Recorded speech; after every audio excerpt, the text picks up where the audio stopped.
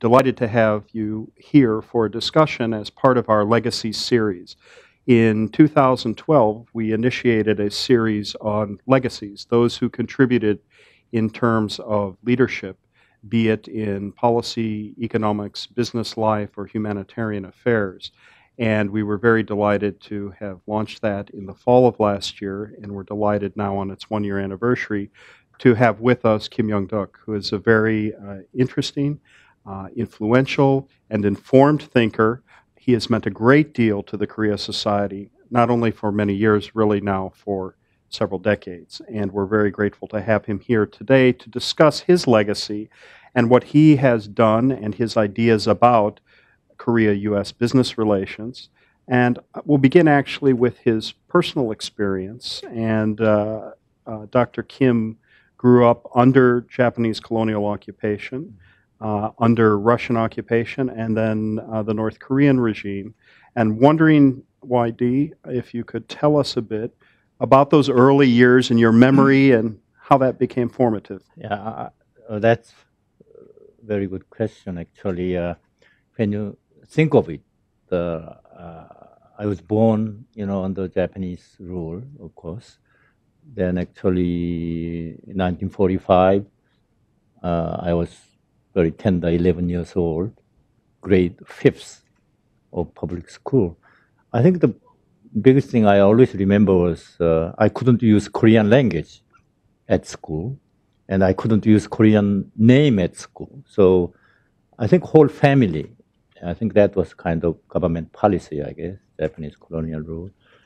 We have to change to Japanese name. So my name was Kanemis Adok instead of Yung Duk Kim. So that's, I remember from those years, Japanese rule. And in particular, I think that later affected me because I couldn't learn any Korean language at the public school. So I'll get into that maybe probably later, how it's affected my life. Then 1945 came, of course, Russian soldiers came in, to disarm essentially the Japanese soldiers. That was the purpose.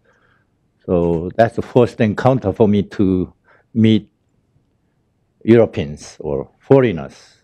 Of course, we met some Chinese before, but when you say, European origin. And that was very interesting experience. I learned few, Russian word, just like in South Korea, they say, give me in English, right? Tawai is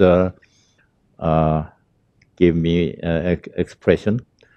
So, but I think they stayed only a year or two. They all retreated. Not much memory. But I think soon after, after they start leaving, North Korean, Kim Il-sung came in. Of course, North Korean communist government is start being formed, and first thing they did was, of course, Christians and landowners, they have to prosecute them. So I think we were not big landowners, but we were a Christian family, and we owned a small sardine factory, which is famous in Chung, where my hometown was at that time. So we left 1947, early spring. We had to come to Cheolwon by train and cross the Soviet parallel, and came down to South. We become, ever since I become refugee. So that's the story of all years.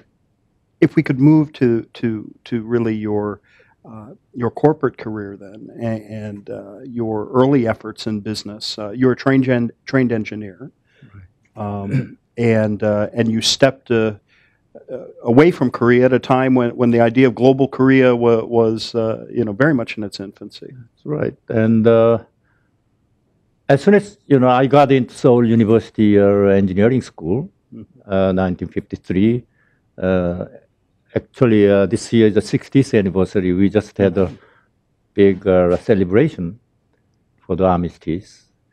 And the same year, 1953, I graduated from Koje High School, where during the Korean War, we were taking refuge there. And the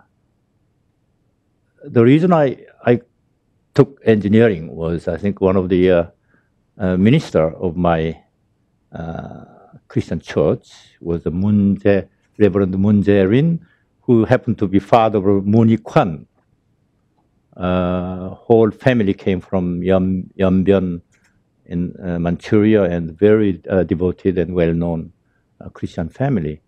And he suggested that one day, Korea is devastated by war, so there must be lots of opportunities, for reconstruction. So she said, civil engineering the best maybe for you, but I didn't know what was civil engineering. And but I took examination somehow. I got in. I think in a normal year, I don't think I could get in, but that was right just before the ending the war. So I had a lot, I was lucky. But because of that, I got the civil engineering degree, and I had the opportunity to serve in the Korean Navy as a civil engineering corps officer for 5 years. So from 58 to 63, essentially that's the first experience as a professional, as a civil engineer. That's another, I was very fortunate going to the Navy, because the Navy is the one which has a traditional, from even Japanese times, all those Navy civil engineering tradition was kept. So all the civil engineers worked for Japanese Navy, stayed on. So when I joined the Navy, I was put in a higher position, and under me was 10 or 15 year more experienced civil engineers. So I learned a lot from them. And fortunately, after a couple of years, they suggested for me to go to U.S. And I was ready to, to get out of the Navy and do some further graduate work at that time. But I think the opportunity was there, so I went to U.S. There was a U.S. Navy Construction Battalion Center. They call CBs in Port Hueneme, California. And CBs are very well known because, when I go out at night in a Port Hueneme bath, even the Marines shy away, because CB's construction battalion, U.S. construction battalion, was a kind of front runner of all those during the World War II invasion phase. They'll go first, put the bridge on, set up the bridge. They'll put the temporary airport, so lots of sacrifices. But that was very interesting experience while I was there. I heard all those big stories. Then I spent a year there, studied construction equipment management, and also design of nuclear shelter, which was really needed at that time from Korean Navy perspective. Something takes you to the Middle East, and you meet Chung Ju-young, etc. Well, before that, with the Canadian company, I already spent 2.5 years in Greece. We were building largest 3 dam, oil-filled dams in Europe. We were designing and constructing, and I was a part of the consortium team. So I was in charge of rock mechanics. So I spent the 2.5 years, before actually coming down to U.S. And before that, I went Peru, also some highway project, and many projects in U.S. and Canada. Then I came down to U.S. As soon as I came down to U.S., they were looking for somebody, some senior, who was really experienced enough to send to Aramco, Saudi Arabia. Because you remember 1973, 74, oil shock, Sure. and Saudi Aramco is one of the richest company in the world. They had all the money, and they were building all the infrastructures they couldn't build for maybe 1,000 years. And so they were building, and they need somebody to oversee, set up new specifications and many engineering areas. So they, foundation area, since my company, Mr. Rutledge, was the best known in the world at that time, it was a U.S. company. So they asked them to send some senior engineer, and some of my colleagues, the very experienced colleagues, they didn't want to go at that time, and I was the natural choice. And one day my boss said, "Are you interested to go if I doubled or even tripled your salary and 1 month's paid holiday for your family?" So apparently that was Aramco's suggestions. That's how I took that job. So I ended up in Aramco.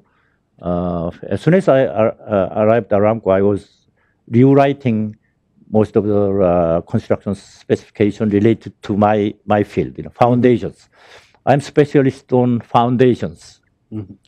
Anything under the ground, anything you don't see. They are mostly all the engineering problems do exist, as a matter of fact. For construction companies, that's where you either make money or lose money. So it's a very important area.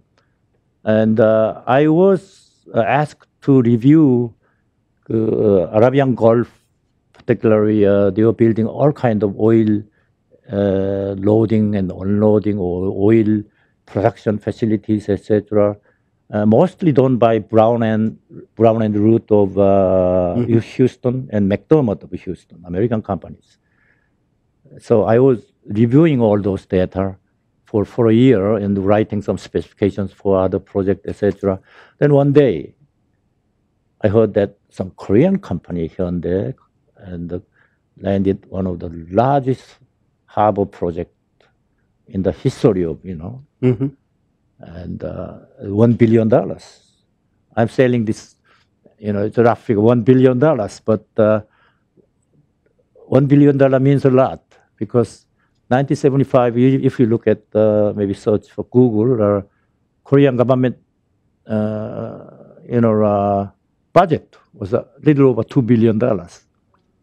Now, Korean government budget is like $330 billion. So in relation to that, almost like this project cost us half of Korean government budget. And so Saudi government wouldn't sign the contract without the guarantee of the Korean government. So apparently Hyundai, Mr. Chung, the founder,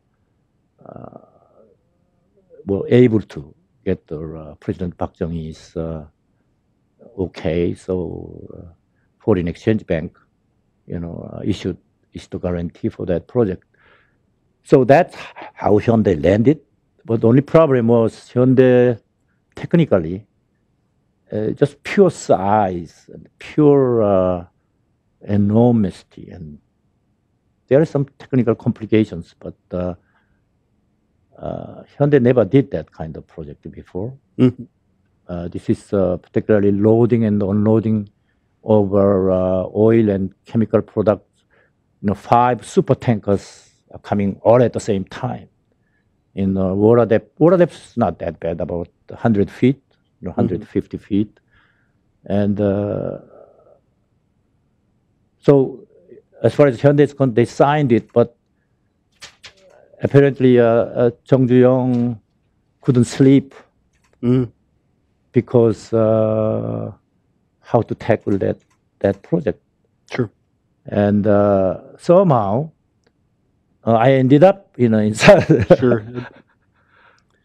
Saudi Arabia, in the right time and right place. Sure. right place. We often call. So I often think that somebody said it's a miracle that you were there, and I often said, is it really miracle? And you said, Chung Young was a great risk taker, and then he sees in you a Korean American, really. I mean, you said he first identified you more in that sense. Yeah. I was a Korean American, and also first PhD in engineering, Hyundai ever took. Of course, later when they started electronics, they hired hundreds of them, right? And so I was a very unique position. That's why he didn't know what to do with me, what position he can give me. Former President M.B. Lee was in president. He was much younger than me, very able, president. And so first he said, "Oh, you become my technical advisor." So I started with the technical advisor to him, and it was very.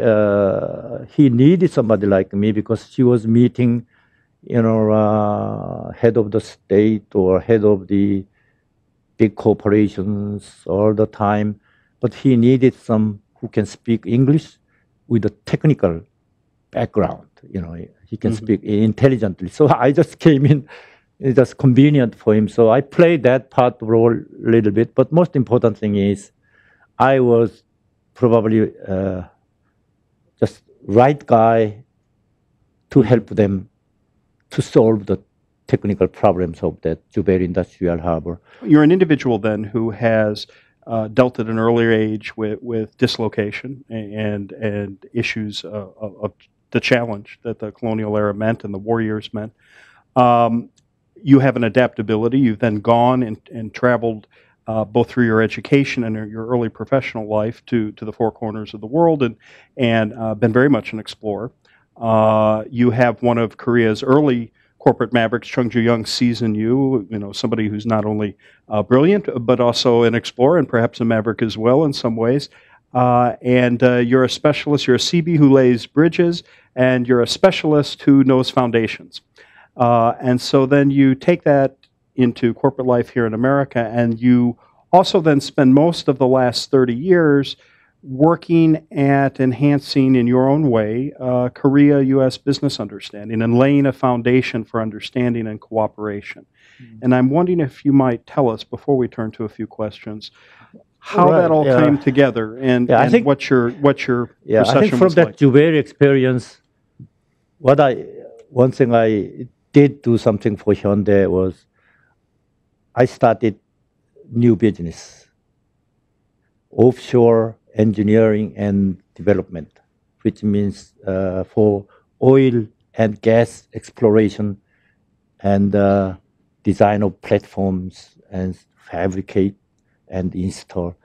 Often you all know that when you see on TV, big platforms, oil, gas platforms in the middle of the ocean and, gas flare coming out, that's the field.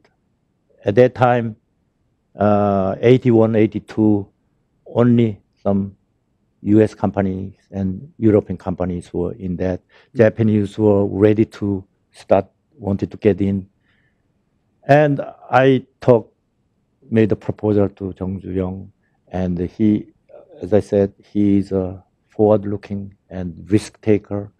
And when he sees it's right, sees the opportunity, he really moves. That's how we started that business in offshore, oil exploration, gas and oil exploration, because they had a big shipyard. And now, I can proudly say that I think that business, design, fabrication, and installation of offshore oil and gas exploration, Hyundai, Samsung, and Daewoo, whatever Hyundai does, Samsung and Dell always follows anyhow. The other way around now in the electronic area, I guess, is the largest share of the business in the world right now. Mm-hmm. And I don't think anybody can compete, with the Korean company. Just like shipbuilding mm-hmm. business is the largest. Korean shipbuilders are the largest in the world. So is this offshore oil and gas production. But coming back to what you said, after that I came back to U.S. Hyundai Corporation USA, which is essentially a trading company. And at that time, when I came back, Korea was relying on almost like 30-40% mm-hmm. of total Korean trade depending on U.S. Mm-hmm. This year, if we look at the statistics, only 10%. Mm-hmm. China now has a 40% share. Mm-hmm. But at that time, there was a big issue, anti-dumping mm-hmm. and countervailing sure. and the product liability sue. So Korean companies having tough time. Mm-hmm. But 40% of our total trades coming from U.S., it was very, very important field in the market. Even now, even 10%, we have a saying, among all the Korean companies, as a matter of fact, in the market, anything tested in U.S., you can sell much better any other place in the world. Mm-hmm. So that's the whole frame of mind of the Korean companies, because we have to come to U.S., test the market, consumers, because the toughest market. We founded Korea Chamber of Commerce, U.S. Mm-hmm. So I was first 2 terms. I served as a president, and since then, I think the co-charm become really effective. Mm-hmm. Lobbying, sure. Not only lobbying, but I think the organization for collective, mm-hmm. Effort by all the Korean companies in the U.S. Essentially, closely working with the U.S. Korea Business Council, mm-hmm. We are. I think that organization is doing very well to enhance, U.S. Korea business relationship. Mm-hmm. Particularly, you remember, 2010 FTA, U.S. Korea, free trade agreement. I'm sure Korea society played some role too, mm-hmm. but Korea Chamber really played a key role, sure. To pass that. I'm serving as a lifetime advisor now, but still I'm not very active, but I think trying to attend, some of the meeting a few times a year. Fantastic. We did want to thank you. We thank you for your positivity, for your life story, and for your contribution, not only in the corporate community, but for all that you've done for Korea-U.S. relations and moving enhanced understanding between the peoples of Korea and the U.S. This officially concludes the taped portion, but we thank you, and we invite all of our visitors back for upcoming events. Please see us at koreasociety.org, and if you're not a member already, we'd love to have you join us. Thank you, Dr. Kim. Thank you.